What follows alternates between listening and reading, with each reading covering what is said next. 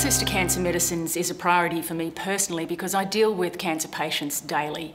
They phone up and have a conversation with me saying that they have been told that there's a treatment for their particular rare cancer, but that treatment is not listed on the PBS and it could cost them anything up to $10,000 a month. If we're able to expedite access to these medicines, this will take the pressure off the families financially and emotionally. They have so much going on for them that this added burden just makes it so much harder.